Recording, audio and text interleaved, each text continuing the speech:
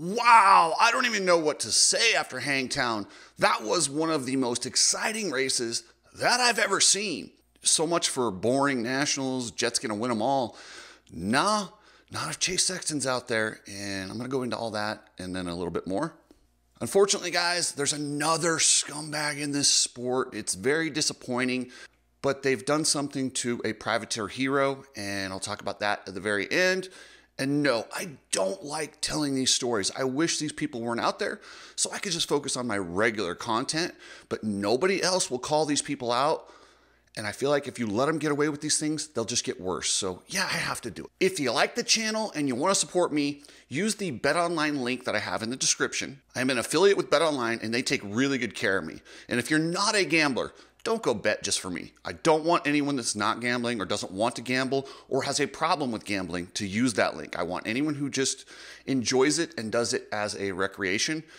But if you have a gambling problem, please don't. Just subscribe to the video. We'll leave it at that. You need people like me so you can point your fucking fingers and say, that's the bad guy. So heading into this round, Chase Sexton didn't have a monkey on his back. He had a gorilla. I mean, he had like 5 gorillas on his back. A year and a half of people telling him, oh, Jett's the man. Jett's better than everybody. And Chase has never once bought into that. He 100% believes he's better, stronger, and can win against Jett Lawrence. Other than Chase, most of this field has accepted the fact that Jett is a generational, ridiculous talent and kind of been like, okay, well, I'll be the best other than Jett, but not Chase. Chase is just not that person. I'm telling you, this guy's competitive. You put him in any other generation, and he's the guy we're talking about dominating. Luckily, we get these two monsters to fight each other, and this is going to be good. Now we have a matchup. Now we have an official rivalry.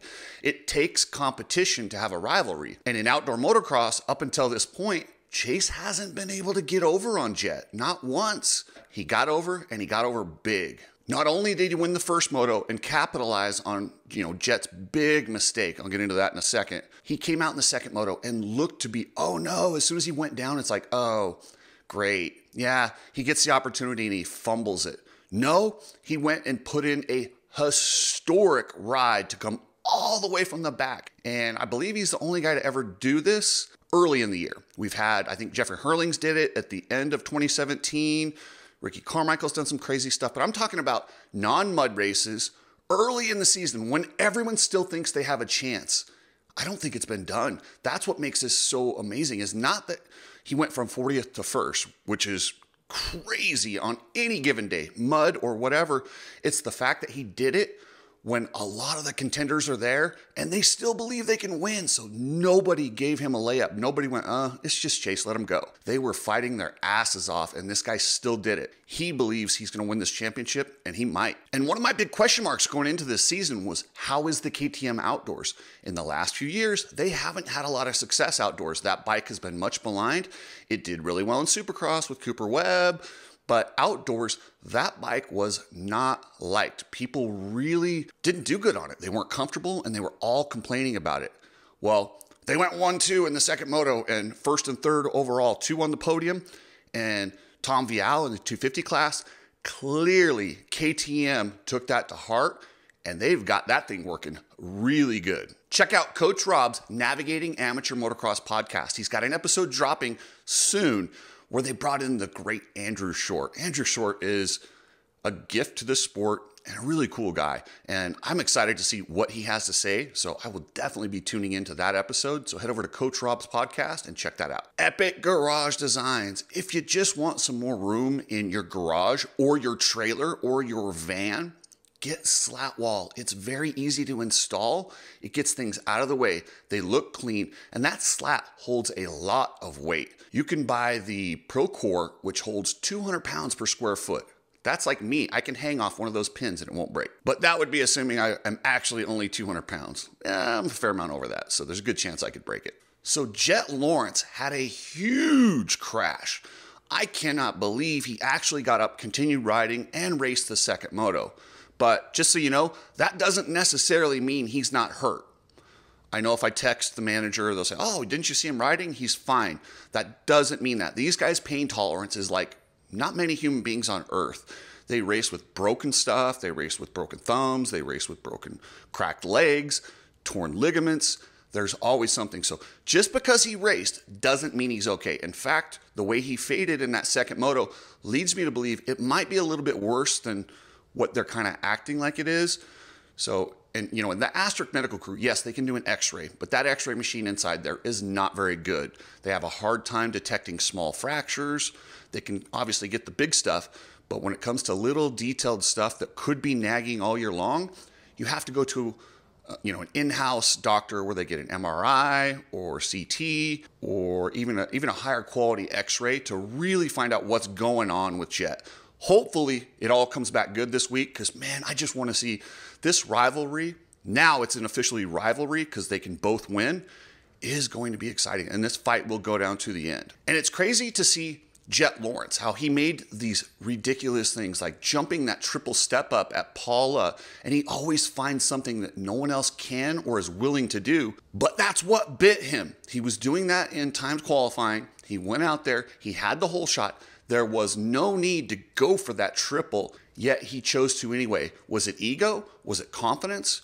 I mean, everything he's done has come up aces so far, so why wouldn't this? He will learn as he goes, keep that in your pocket. Use it when you have to. Say if you're down but I think his ego and, winning 24 straight motos is like, hey, I love it when people talk about me. I love it when people say how great I am, how I can do things that are almost impossible to any other human being.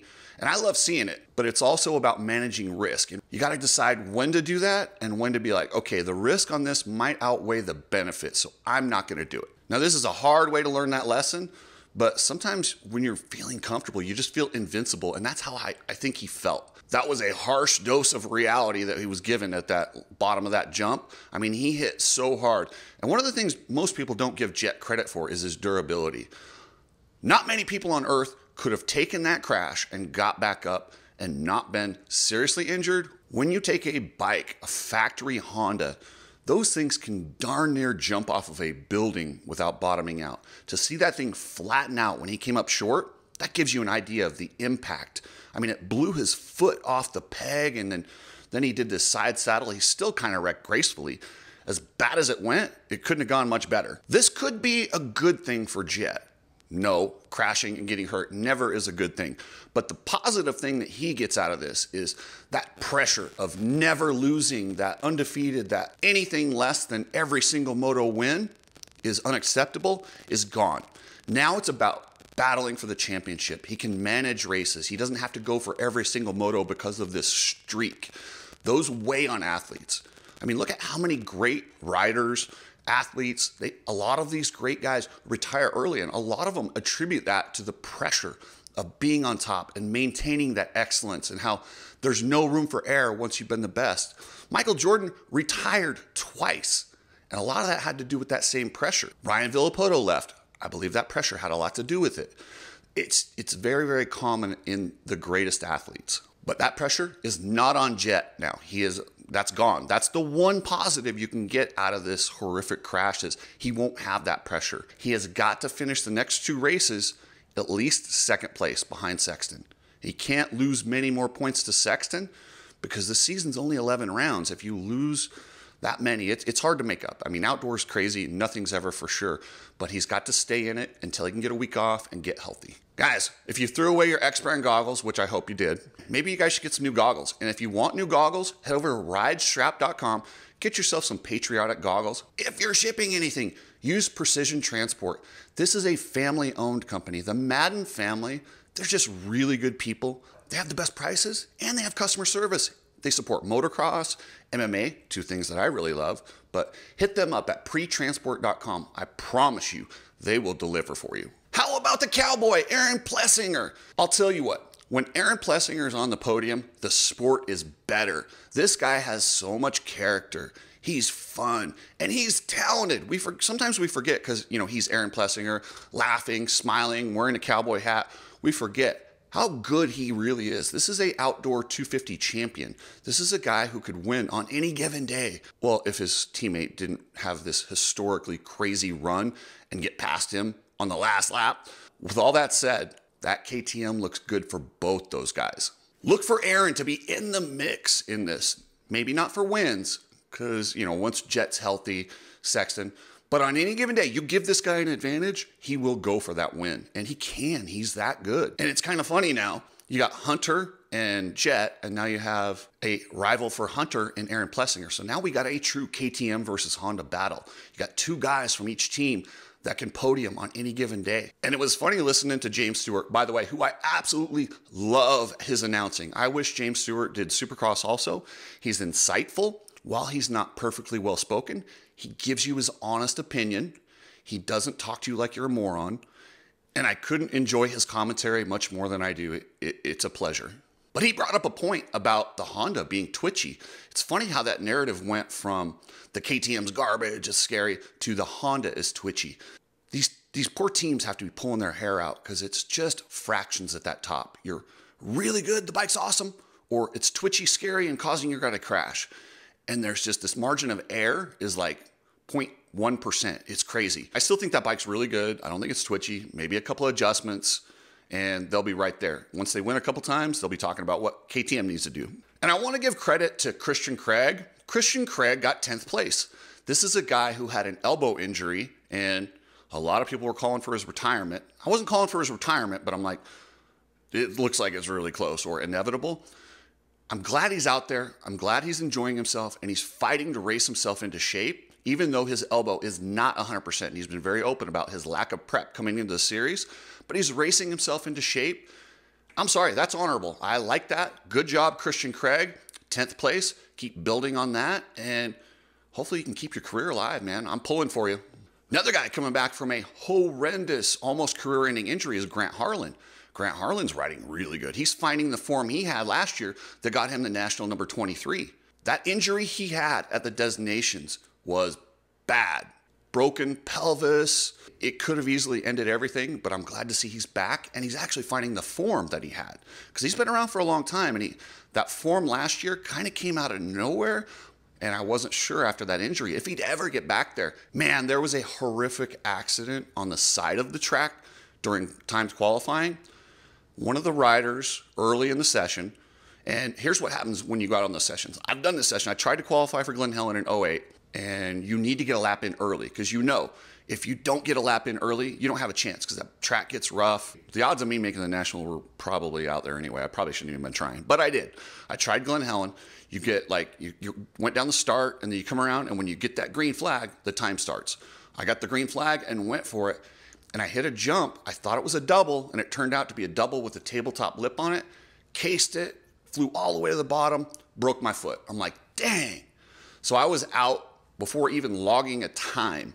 But you have to go that hard. You don't get a chance to go out there and really check it out. I think they give them like 5 minutes. That's not really enough. I would love to see everyone allowed to ride press day and just get a little bit of lap times in there. Adds to the team's budgets and stuff. But for safety reasons, I would like to see everybody allowed to go out there on press day and get to know the track. So when you're coming over a hill like the one that smashed the mechanic, Tyler, you know what direction to hit it at. You're not kind of guessing because you're so unfamiliar with the track. Now, the guy that got hit was Tyler Mickelson, and I think an AMA official. Tyler Mickelson has a badly broken leg. That sucks, man. I'm sorry for him that happened. He's a Bar X Suzuki mechanic. He's going to be out of work. I don't know his insurance situation. I'm assuming he has health coverage, but he's still out a ton because he's going to miss work. So I'm going to post this up, and I don't want to get into an insurance debate with you. I just think Tyler's a good guy, and I'm assuming he has insurance. I don't know. If you want to donate to him, I'm sure he would appreciate it. He works hard. He busts his butt. Those mechanics in this sport are the unsung heroes. They work so hard for so little. Even though Bar X treats their guys really well, which is why I assume he probably does have health coverage, this little extra will definitely help. But they need to do something about the people on the side. I've been saying this for years. I cannot believe so many people walk on the side of the track trusting that these guys aren't going to hit them. And while it rarely happens, when it does, the consequences can be deadly. Please, please, please, with the incident at Paula and the incident at Hangtown, can we invest in a system of lights? Can we stand people further off the track and put lights on all these blind sections so somebody could just hit a button when there's something in the way and it will go off? Yes, this had nothing to do with the lights, but get people off the track. We don't need them out there. You know, it causes for horrible things that cause accidents and tracks get shut down because some people are just looking for a reason to sue.